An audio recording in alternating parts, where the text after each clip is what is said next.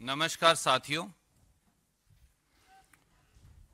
आज मैं और हमारे साथी कांग्रेस के नेता प्रबुद्ध खिलाड़ी विजेंद्र बॉक्सर जी तकलीफ और पीड़ा के माहौल में आपके बीच में उपस्थित हैं।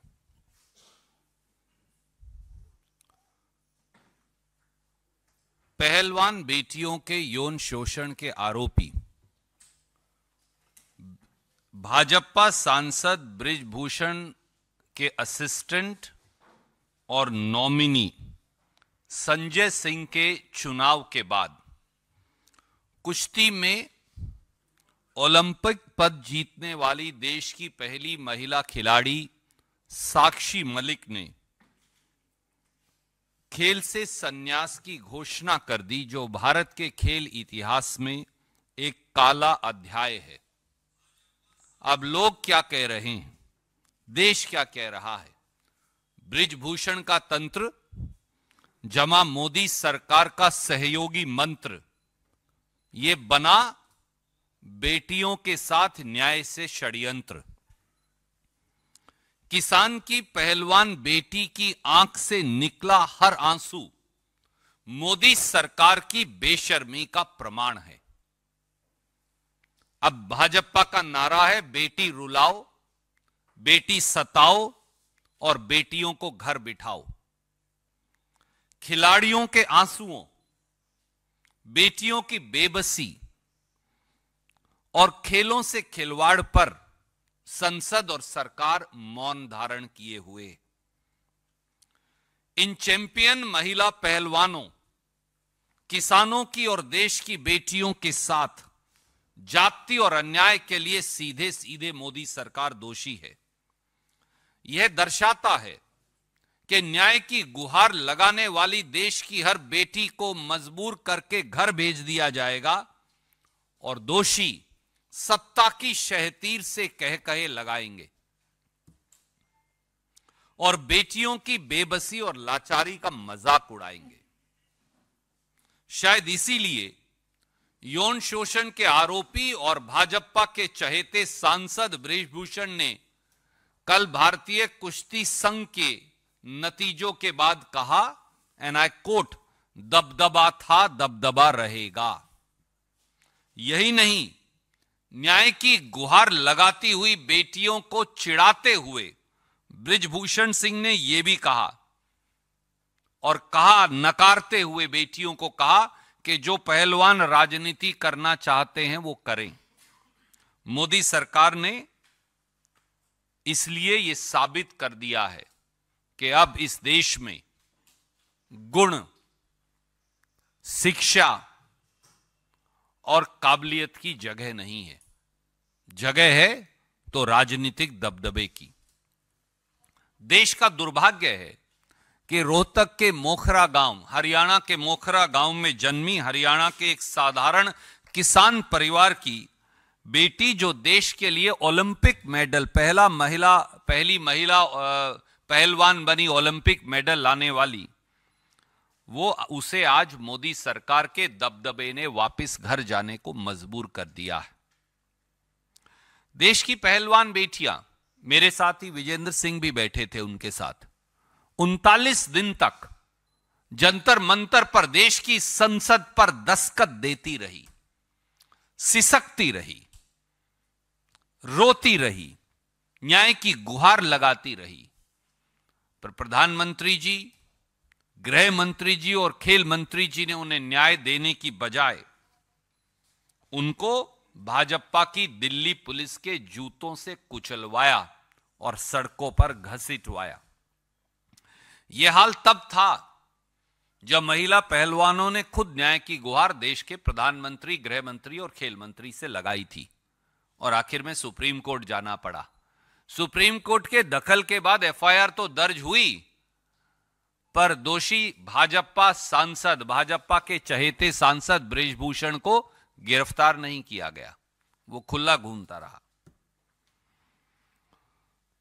इससे बड़ी राष्ट्रीय शर्म की बात क्या होगी कि पूरी दुनिया में देश का नाम रोशन करने वाली पहलवान बेटियों और पहलवान खिलाड़ियों को अपने मेडल गंगा मैया में बहाने पड़े।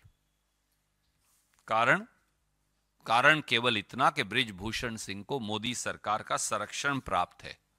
और यह केवल भारतीय कुश्ती संघ नहीं, BCCI, board of control of cricket in India समेत सारे संघों पर, खेल के संघों पर भाजपाई नेताओं का आज कब्जा है। मोदी जी तो कहते हैं कि खेल संघों को राजनीतिक हस्तक्षेप से छुट्टी दिलवा दी, पर सच्चाई इसके विपरीत है। साथियों, क्या मोदी सरकार को इस देश में एक भी महिला खिलाड़ी पहलवान नहीं मिली, कोई एक भी सज्जन व्यक्ति नहीं मिला जो भारतीय कुश्ती संघ का अध्यक्ष बन सकता था, चुना जा सकता था? अगर यही आलम रहा तो इस देश की बेटियां और उनके अभिभावक, उनके माता पिता और परिवार किस पर विश्वास कर अपनी बेटियों को खेलने के लिए भेजेंगे? यह अत्याचार साक्षी मलिक के साथ नहीं, यह अत्याचार विनेश फोगाट के साथ नहीं, यह अत्याचार विजेंदर बॉक्सर और इन जैसे अनेक काबिल खिलाड़ियों के साथ नहीं। यह अत्याचार, इस अत्याचार ने देश की करोड़ों बेटियों की उम्मीद तोड़ दी है और इसके लिए सीधे मोदी सरकार जिम्मेवार है। देश की बेटियों के सवाल ये भी हैं, मोदी सरकार चुप क्यों है? देश की बेटियों के सवाल ये भी हैं, देश की संसद अब किसान की बेटी, पहलवान बेटियों के अपमान पर चुप क्यों है? देश की राष्ट्रपति, जो खुद एक महिला हैं, वो एक शब्द क्यों नहीं बोल रही? देश के प्रधानमंत्री एक शब्द क्यों नहीं बोल रहे? देश के लोकसभा और राज्यसभा के सभापति महोदय एक शब्द क्यों नहीं बोल रहे? और देश का खेल जगत और उसकी नामी गिरामी हस्तियां वो चुप क्यों हैं? तो क्या मान लिया जाए कि अब इस देश में दबदबा, डर, भय और अन्याय ही न्यू इंडिया का नॉर्मल है? मैं मेरे साथी विजेंद्र भाई से, जो मन की भावनाएं गांव की सरल भाषा में हम लगातार बोलते हैं, उन्हें कहूंगा कि वो अपनी टिप्पणी देंगे और उसके बाद हम आपका सवाल लेंगे। थैंक यू भाई साहब, बहुत जल्दी आपने लोगों को समझा दिया कि क्या कहना चाहते हैं और कांग्रेस पार्टी का क्या रुख है इसके ऊपर। एक खिलाड़ी होने के नाते, एक प्लेयर होने के नाते, एक खिलाड़ी, महिला खिलाड़ी का मैं दर्द समझ सकता हूँ। और जो कल का दिन था वो हिंदुस्तान के इतिहास में खेलों के स्पेसी, जो मैं एक शब्द यूज करूँ तो उसमें काला दिन है। एक ओलंपिक मेडलिस्ट रिटायरमेंट ले लेता है कि उसके साथ सेक्सुअल हरासमेंट हुआ, उसके लिए उसने फाइट की, उस फाइट में वो हार जाती है और उसको सरकार की तरफ से कहते हैं कि उसको कोई न्याय नहीं मिलता और उसके बाद में उसको रिटायरमेंट लेना पड़ता है, तंग होके, दुखी होके, परेशान होके। बस मेरे एक दो छोटे छोटे सवाल हैं कि अगर ये आपकी किसी माँ, बहन, बेटी के साथ हुआ होता, क्या तब भी आप लोग ऐसे ही चुप रहते? या मोदी सरकार तब भी ऐसे ही चुप रहती? इस खेल के जो इन्होंने प्रोटेस्ट किया था उसको तरह तरह से बदनाम करने की कोशिश की गई। उसको कहा गया कि आप किसी कांग्रेस पार्टी से प्रेरित हैं, उसको कहा गया कि आप, ये तो जाटों का एक प्रोटेस्ट है, तरह तरह के एलिगेशन लगाए गए। मैं गया वहाँ, पहले दिन से उनके साथ था, मैं अब भी साथ हूँ और आगे भी साथ रहूँगा, बिकॉज मुझे मालूम है कि खिलाड़ी की जो पीड़ा होती है वो इतनी आसानी से नहीं जाती, बिकॉज वो लड़ाई चाहते हैं और लड़ना जानते हैं। और मैं चाहूँगा कि उनके साथ न्याय हो और जितने भी लोग, जितनी भी आवाम है हिंदुस्तान की, वो एक बात ज़रूर सोचे कि भैया एक इतना बड़ा खिलाड़ी हमारे पास, कहते कि गिने चुने मुट्ठी भर, कहते कि हम काउंट कर सकते हैं उंगलियों पर कितने ओलंपिक मेडलिस्ट हैं, उनके साथ इस तरह का व्यवहार किया जा रहा है, तो जो आम जो जनता है, आम जो नागरिक है, उनके साथ क्या होगा? एक बार सोचिएगा जरूर इस बात को। और बड़े दुख से उसने रिटायरमेंट लिया। हमारे लिए भी बहुत, मेरे को बहुत कहते कि शौक लगा कि यार ऐसे नहीं होना चाहिए था। और विनेश फोगाट तो प्रधानमंत्री जी से पहले भी मिली थी, उसकी पूरा परिवार मिला था कि मेरे साथ ये सब चीज़ें हो रही हैं, लेकिन फिर भी वहाँ से कोई उन्होंने न्याय नहीं मिला और एटलीस्ट उन्होंने अपनी एक रिटायरमेंट की घोषणा की। तो भैया इससे खेल जगत बहुत दुखी है, परेशान है। और हम हर खिलाड़ी के पास जाएंगे, हर स्टेडियम में जाएंगे, हर अखाड़े में जाएंगे, उनसे बात करेंगे कि भैया महिला सेफ्टी के ऊपर बात हो, खिलाड़ियों की रोजगार पर बात हो। उनके साथ कंधे से कंधा मिलाकर हम पहले भी खड़े थे, अब भी खड़े हैं और आगे भी खड़े रहेंगे। जय हिंद, जय भारत। Any questions? कोई आपका प्रश्न है इस बारे में?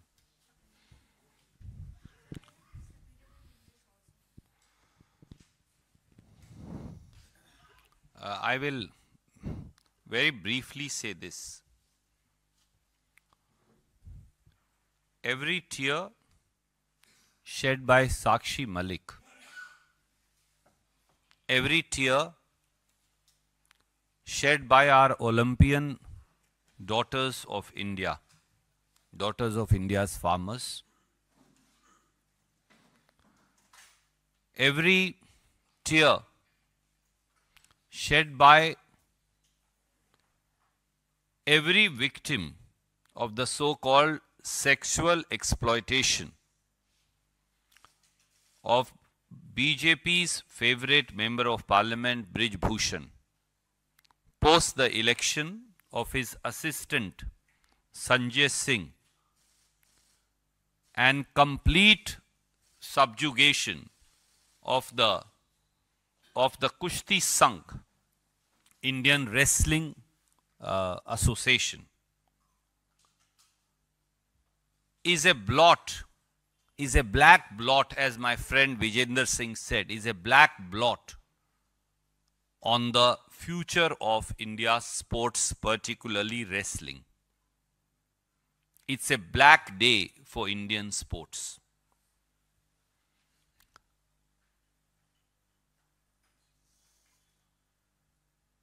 Our daughters, India's daughters, now stand on the crossroad of history, where justice is denied to them, where fairness as also recognition of their talent has been subjugated at the altar of politics of BJP, where talent has now been suppressed purely because BJP had to promote its own member of parliament, where quality of sports, bringing laurels to India, ensuring that the Indian tricolor, of which every citizen is proud of, flies high at the best of best, that is the Olympics, has no meaning left.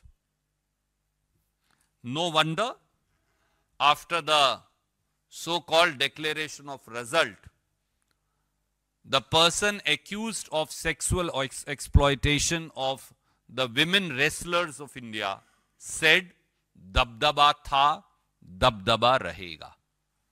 He also chided the daughters of India by saying that those wrestlers who want to do politics should join politics. Question is, Mr. Prime Minister, is this the way that the daughters of India's farmers, India's women wrestlers, the daughters of India will be treated in your government? Sakshee Malikkh was born in an ordinary farmer's family in Mokhra, Rohtak, Haryana. And she rose by sheer dint of her hard work, talent, capacity, conscientious nature and dedication. She rose to bring laurels to India by being the first woman wrestler, Olympian.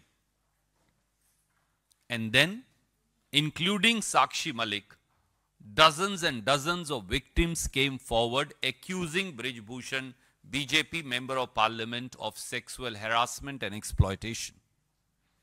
For 39 days, these daughters of India kept on banging at the door of India's parliament for justice. But they went to Prime Minister of India, they went to Home Minister of India, they went to Sports Minister of India, they went to the media. Thousands and thousands of people poured at Jantar Mantar to support India's daughters. No caste, no creed, no religion. Everybody came. And it became a movement for justice for India's daughters. That movement for justice for India's daughters, where my friend Vijender Singh was also present, was not given justice, but was trampled upon by the boots of Delhi police, egged on by its master, the Bharatiya Janata Party government. Daughters of India that brought laurels to India and kept Indian tricolor flying at Olympics were dragged by Delhi police on the streets right outside Parliament. Can there be something more shameful for this country that India's wrestlers, India's sportspersons, India's daughters had to go to Ganga Ji to immerse the Olympic medals and other medals for which they had worked all their life to bring laurels to this country? Friends, the truth is, it is not only the Indian Wrestling Federation, but including the Board of Control for Cricket in India, every single sports federation is under the control of BJP leaders or their cronies. Prime Minister speaks about that he has got rid of sports from political intervention, but the truth is otherwise, and stares the Prime Minister in his face today.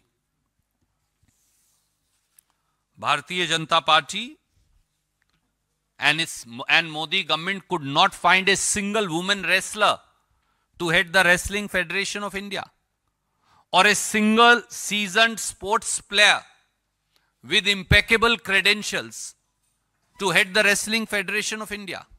They had to find assistant to Vijender Singh to be elected to the Wrestling Federation of India. Does it not tell you, countrymen and women, and every aspiring young man and women, that there is no justice? So this injustice is not with Sakshee Malikkh. It has shattered the dreams of millions and millions of girls and daughters of India, for perhaps they no longer would like to go out to be a participant in the ultimate activities, that is sports and wrestling. And there are simple questions that this country asks. Why is Modi government mum? Why is India's parliament mum on the insult heaped upon the daughters of India, the daughters of farmers, and the tears in their eyes that roll, which hurt and lacerate the soul of India? Why is it that the President of India, who is a woman herself, completely silent? Why is it that the Speaker of the Lok Sabha and Chairperson of the Rajya Sabha completely mum? Why is it that those who have gained top-notch position in sports, and some of whom have become member of parliaments, nominated in other categories based on their achievement in sports, why is everybody mum? Does it mean that fear and dabdaba in this country is the new normal in New India? Thank you. Yes, sir, please. चुनाव और वो पहले दिन से कह रहे थे कि कोई भी हो लेकिन चुनाव नहीं, और चुनाव परिणाम भी उनके पक्ष में रहा। क्या आपको लगता है कि जो चुनाव हुए वो निष्पक्ष नहीं हुए, क्योंकि वाइस प्रेसिडेंट तो खिलाफ वाला मुकाबला जीता है? आदरणीय साथी, कल मेरे साथी विजेंद्र सिंह जी ने, ये बहुत सरल स्वभाव के हैं, इनका राजनीति से नहीं, क्योंकि लेना देना खिलाड़ी हैं, इन्होंने एक बात कही, मैं वो दोहराता हूं। खिलाड़ी संघ जो देश में है वो राजनीतिक दबदबा और पैसे के बल से चल रहे हैं। ये कड़वा सत्य है, ये मैं भी जानता हूं, आप भी जानते हैं, आपके दर्शक भी जानते हैं। जिसकी लाठी उसकी भैंस। जब तक आप खिलाड़ी संघों को जिसकी लाठी उसकी भैंस से चलाते रहेंगे, तो जैसा आप कह रहे थे, ओलंपिक मेडलिस्ट जो हैं वो गिनतियों पर गिने जाएंगे। 140 करोड़ के देश में, जो दुनिया में सबसे बड़ी जनसंख्या का देश है, जिस दिन खिलाड़ी संघों में ईमानदार खिलाड़ी, खेल के चाहने वाले लोग उनके मुखिया बन जाएंगे, परिस्थिति बदल जाएगी। एक कहावत है हरियाणा की, घर की भई काका लिखनिया। मैंने किसी और संदर्भ में भी कहा था संसद में, ये अंधा बाटे सीरनी मुड़ मुड़ अपने को दे, वो हिंदी की कहावत है। चित भी उनकी, पट भी उनकी, एक और कहावत है। ये तीन कहावत खेल संघों की के चयन, चुनाव और उसकी राजनीति को दर्शाती। Yes ma'am, yes ma'am, you. Hello sir, Brenda Desai from Hindustan Times.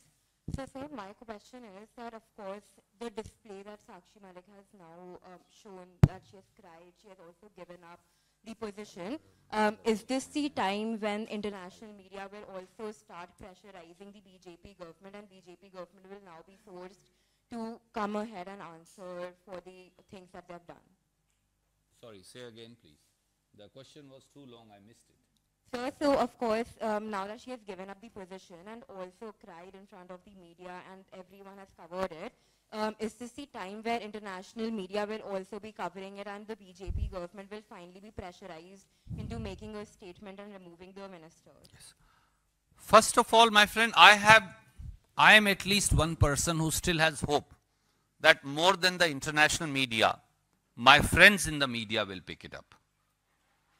For it is our duty, mine, his, hers, and all of us, to ensure that the sports federation are rid of the control of politicians who have nothing to do with sports. I'm also raising a larger issue with you. That's the first thing that any sports women or men want in India. I ask that Prime Minister must come before the nation, and I request him with folded hands that he must answer to the travesty of justice, subjugation of talent, and bulldozing of quality of sports that's happening in this country, the symbol of which is BJP MP Brij Bhushan. I also ask the Honorable President of India, whom we respect immensely, to shed all inhibitions and speak up for the daughters of India. I also appeal to the Speaker of Lok Sabha and Chairperson of the Rajya Sabha to speak for daughters of farmers and the way they have been insulted. Forget about your leanings or your preferences, and please, with folded hands, I say, speak up. And I ask every sportsman and women in this country to rise up and to speak up. For if we don't speak up now, then this is perhaps the beginning of end of sports in this country, along with many other institutions that are falling by wayside. आपने तो जो कुछ कहा, विजेंद्र जी से मेरा एक सवाल है। आपने अभी कहा कि देश के जितने खिलाड़ी हैं हर स्पोर्ट्स पर्सन को आवाज उठानी चाहिए। जैसे कि कई बार दुखते दिल से ये बात कह चुके हैं कि क्रिकेटर जो हिंदुस्तान में सबसे ज़्यादा पॉपुलर है वो भी एक स्पोर्ट्स पर्सन है। इन्होंने कहा कितने क्रिकेटरों ने साक्षी मलिक के लिए या रेसलर्स के लिए आवाज़ उठाई। क्या क्रिकेटरों को आवाज़ उठानी चाहिए, चाहे वो रोहित शर्मा हो, चाहे विराट कोहली हो, कोई भी हो? जी, बहुत सारे लोगों का कहना है कि दूसरे खिलाड़ी कोई आवाज़ नहीं उठा रहा इसके ऊपर, तो लेकिन लोगों को नहीं मालूम कि बहुत सारे जो साथी खिलाड़ी हैं वो गवर्नमेंट जॉब में हैं, स्पेशली हरियाणा में है। तो हरियाणा में गवर्नमेंट किसकी है? बीजेपी की है। राजस्थान में गवर्नमेंट किसकी है? बीजेपी की है। यूपी में गवर्नमेंट किसकी है? बीजेपी की है। तो बेचारे खिलाड़ी बोलेंगे तो वो उनको कहते को, बिकॉज इतने मिडिल क्लास फैमिली से वो बिलोंग करते, लोअर मिडिल क्लास फैमिली से बिलोंग करते, बहुत गरीब होते हैं, संघर्ष करके ओलंपिक लेवल तक पहुंचते हैं। फिर उनको कहते कि रिजाइन लेटर हाथ में दे दिया जाता है कि भैया आपने कोड ऑफ कंडक्ट ये तोड़ा है और आपको घर बैठा दिया जाएगा। तो बेचारे दबी आवाज़ में बोल नहीं सकते, डरे हुए हैं, इसलिए नहीं बोलते, अदरवाइज उनका अगर फ़ोन पे बात करेंगे क्रिकेट सर, हाँ सर, स्पोर्ट्स पर्सन क्रिकेट को सर वो स्पोर्ट्स नहीं, उसका एक वो स्पोर्ट्स से कहीं बढ़कर है, मैं मानता हूँ। और हमारे मुल्क में तो कहते 3 चीज़ें बहुत चलती हैं, एक तो पॉलिटिक्स बहुत चलती है, एक बॉलीवुड बहुत चलता है, क्रिकेट बहुत चलता है। तो ये तीनों ही चीज़ों में कहते कि कभी भी जो असली मसला होता है उसके ऊपर ये कभी बात नहीं करता। आप कभी भी देख लीजिए बॉलीवुड स्टार, क्रिकेटर स्टार, या कोई भी जो काम का ढंका करने वाला इंसान है, जो काम की बात होगी उसके ऊपर कभी नहीं बोलेंगे। और जो जितने भी अवार्ड हैं, जितने भी राज्यसभा हैं, सबसे पहले उनके पास जाएंगे। ये सच्चाई है, ये आप सबको मालूम है सर। लेकिन ये देश का दुर्भाग्य है। तो अपने जो रोल मॉडल हैं, चूज वाइजली। आप किसको रोल मॉडल मानते हैं? जो आपको हर मसले पर जवाब दे, जो आपके साथ हमेशा दुख में आपके साथ खड़ा रहे, आप उसको रोल मॉडल चुनिए, ना कि जो टीवी पे दिखता है उसको नहीं। Because we have a protest today. Yeah.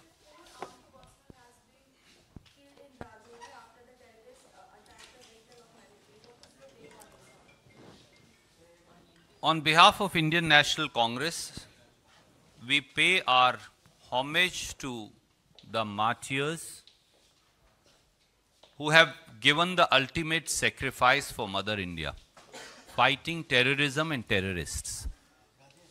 Our heartfelt condolences to their family. It also raises a pertinent question. On one side, the Honorable Home Minister and Defence Minister of India every day say that terrorism has ended. But if you see in last 3 months, the incidents of terrorism and ambush that have happened of our army personnel, and in last 6 months, the incidents of Naxalite attacks that have happened on our paramilitary forces and army personnel, it's unprecedented. So I think it calls for a serious internal security review, as also the situation at our borders by the Prime Minister of India and sharing it with the country. More so when China continues to occupy large tracts of Indian territory in eastern Ladakh, and they are setting up villages in Arunachal Pradesh. They are at the borders in Bhutan, including constructing roads up to the Chicken's Neck, what we call the Siliguri corridor. And there are reports of incursions by the Chinese in Uttarakhand. One instance where they came up to a bridge. So I think these are important issues. Bereft of any politics, I urge upon Prime Minister and the Defence Minister and the Home Minister to have an internal security review and the review of our borders and the situation prevailing thereupon, and tell the country by when will they show red eyes to China and reclaim the Indian territory. Thank you.